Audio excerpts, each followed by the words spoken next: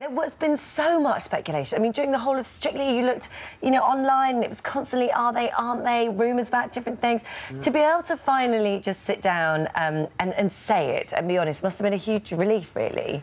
It was, actually. Yeah, I think that's the thing. We just, there's suddenly this big elephant in the room, and it's normally you'd sort of deal with those things privately, but obviously being on such a massive show, people were talking about it, and we just thought we're quite positive people in general, and we just thought rather than sort of hide behind this big elephant in the room, let's get on top of it and have a ride around and just say it and just be respectful to all of our sort of fans that will support us and anyone that wants to come and see the show. Just be open and honest about it and crack on. Was the tour planned before this happened? Yeah, the tour's been planned since last year, because we did our first national tour together last year. So was there a stage where you thought, oh, God, this is the last thing we want to do together, but let's do it for the fans? No, absolutely not. I mean, I think that never really crossed our mind, and it's something that, we've been dancing together for 7 years, and that bond that we've created as friends, first of all, and then as professional dancers has been very strong. So, I mean, to let go of all of that just because our private life hasn't worked out the way that we've wanted it to, it would have been quite, God, you need to give a lot of people some lessons. I mean, it is a miracle to see a couple go through a divorce, actually being able to work and spend this, and be as kind of grown up about it as you, really. Yeah, I think it's really important to just stay positive and because mentally and physically it is a very tough thing to do, but, I think we're both in a really good place and we're both really happy, and I think it shows other people that you can go through things and you can continue working with someone that, you love very much and that you respect and that you admire. So, I mean, I think it's something that you can always work on, but you can continue. Life does go on as for us professionally. Because you look at the dancing there and see those moments when you just sort of cover together. And you just imagine you coming across the floor and going, I hate you, I hate you. No, I'm taking everything. I mean, dancing's how we met, and dancing is what sort of our relationship's always been based on. It's what we've always done for the last, 7 years, and it's what we'll continue to do. This has confused everyone today. That ring on that finger, because everyone's going, well, hold on a second, what's going on here? Well, we're not divorced yet. Yeah, I mean, we haven't really talked about that, to be honest. I don't know.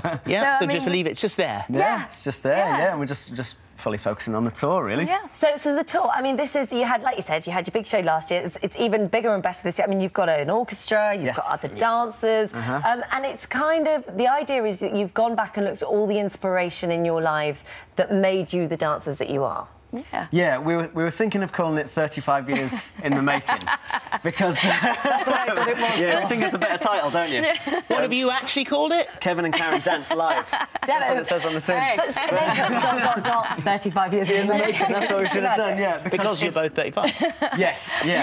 Because it's based around all the sort of inspirations and things that have informed us as dancers. This is what we really wanted to explore, all the different performers, not just dancers like sort of Fred Astaire, Gene Kelly, Ginger Rogers, Sid Charisse, but also any sort of singers, like I'm a massive Robbie Williams fan, Michael Jackson, you had Beyonce, and then different musicals that we love, different movies that have inspired us. Basically all the different inspirations throughout our lives that have sort of we've been inspired by to become the dancers and performers that we are today. And is there an element of kind of outdoing each other in this, then? Do you have your own bit and then you come and go, right, it's like a dance-off? Yeah, a little bit. Yeah. There is a bit of a narrative within the show where we're sort of competing with each other. You have to come and see it. Yeah. Oh, you're being incredibly honest. I mean, you really are. And as Holly said, it's a remarkable achievement. But it's going to be weird, isn't it? You do a show together, having done you did last year, which was so successful. You do your show, the euphoria of the first night, and then okay, right, well, see you tomorrow. Bye. That's going to be. Well, funny enough, because on Strictly, we hardly ever saw each other. So it was just one of these things that we always worked together, and we're very professional and we love our jobs.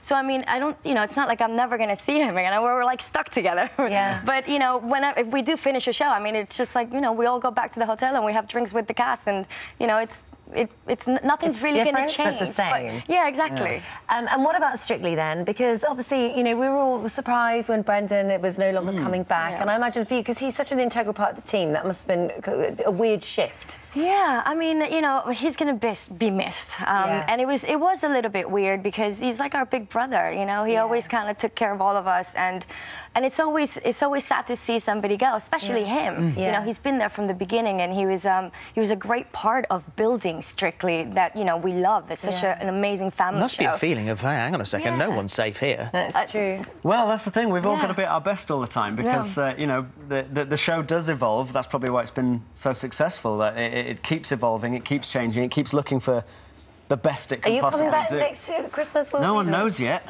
Well, nobody knows. No, we wait till a bit later in the year to find out. Well, you're not going to disappear to America, are you? That we saw the rumours saying you were going to go off to Dancing with the Stars and... No. I mean, the first time I came to London was when I was in Burn the Floor in 2009, and I absolutely fell in love, you know, with the city. And this is my home now, and I'd love to stay here forever. Well, guys, listen, it's so lovely to see you. Thank you for coming in. Your first show is the 22nd of May. It's not called 35 years in the making. It's the Kevin and Karen tour. Exactly. You can't get that one wrong. Thank you very much. Good luck with it. Thank you.